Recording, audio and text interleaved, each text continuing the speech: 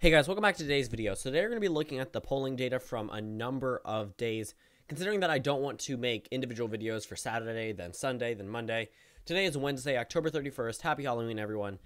Besides the point, we're looking at a lot of data today.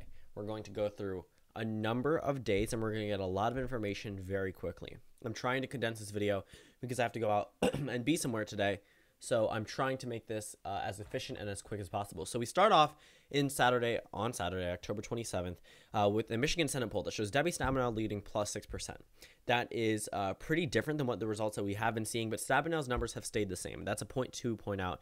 Stabenow's numbers have always been around this margin. It's just that John James's numbers have gone up. Sure, her peak was 56, but 54 in the most recent poll that shows her leading by 13 isn't necessarily the worst thing. Yes, there were better double digits before, single down, two single digits, and then went back up to double digits, but still.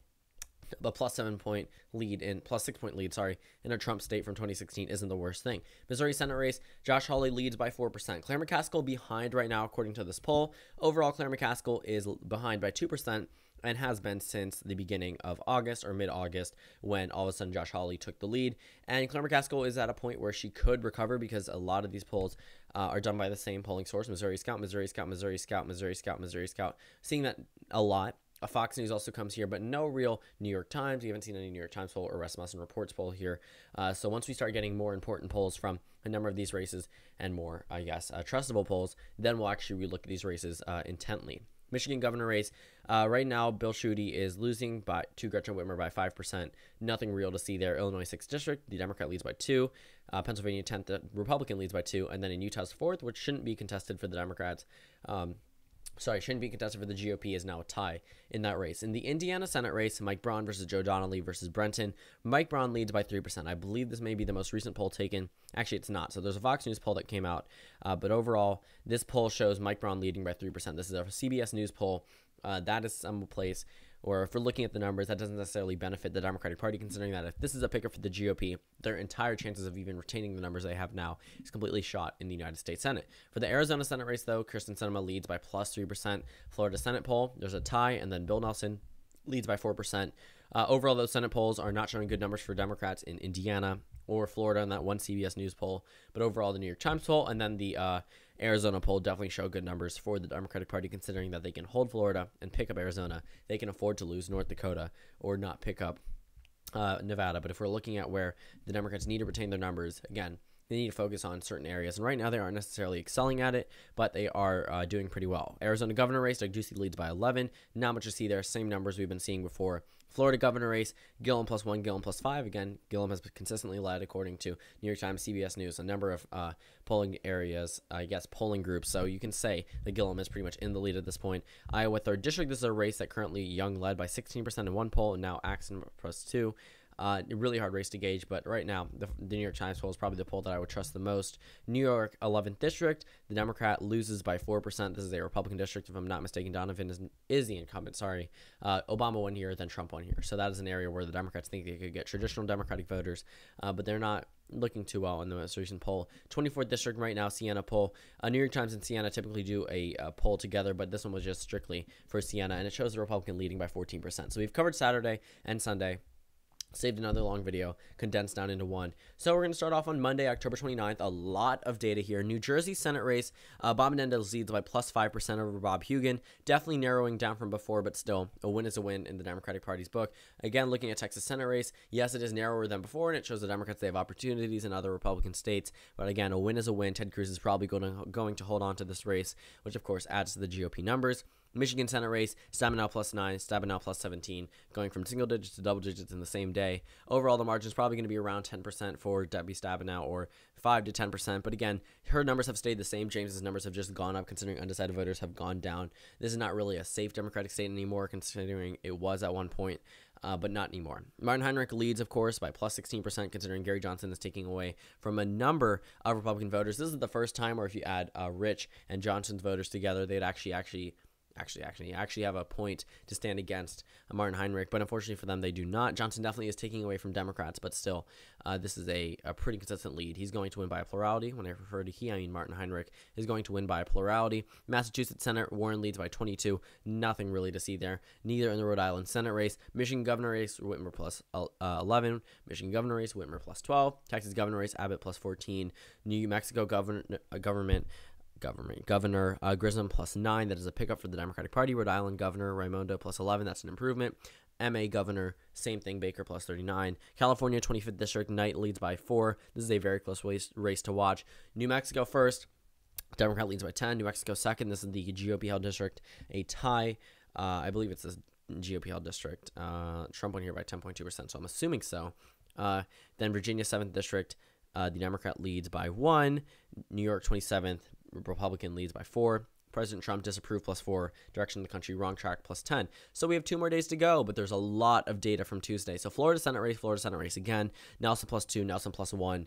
Obviously, those numbers benefit Bill Nelson, considering that he has gone back from where Rick Scott was leading before, over on an average of plus 2%. But there was a point in time where Bill Nelson was behind, so that was late June, leading all the way up into late September. So a very long time he was losing, and then now he has started to lead, but by narrow margins. Looking at the North Dakota Senate race, for some reason this Republican group shows Kevin Cramer less than what he's been leading before in other news organizations. But right now, Kevin Cramer leading by 9% as the non-incumbent against an incumbent in a Democratic wave year as a Democratic nominee.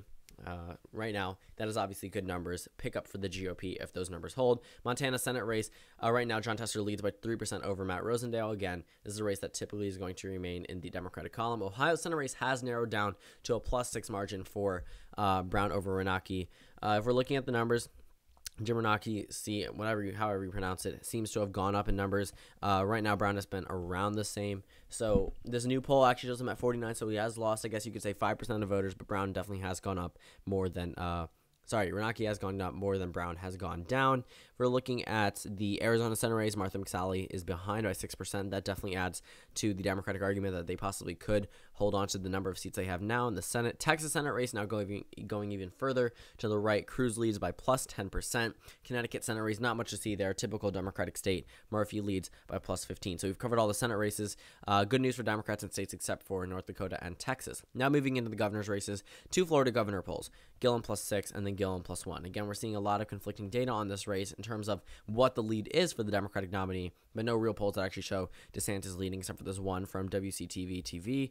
And then before earlier on, Gravis said DeSantis would win by 3 back in July of 2018. So we're looking at the overall number. It's Gillum plus 3, has moved from lean Democratic to toss-up in the most recent data that we've gotten from this race itself. Abrams now leads by 1 in the most recent Georgia governor poll.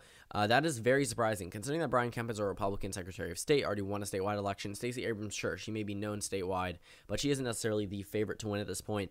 Right now, Kemp is actually leading by 1.4% on average, but it's still a toss-up.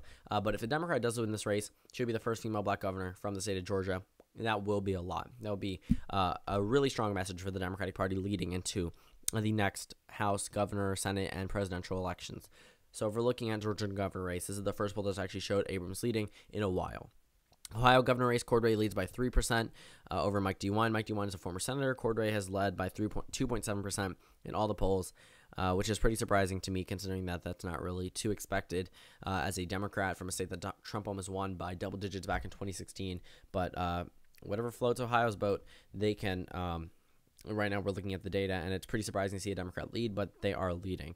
Arizona governor, Ducey plus 13. Texas governor, Abbott plus 26. Not much to see there. Connecticut governor, there's a little bit to see there. Lamont leads by 4%, but still Democratic state. Oregon governor race, Brown plus 5. Again, that's a Democratic state, but still contested than before. More contested than before. Kansas governor Kobach versus Kelly versus Orman.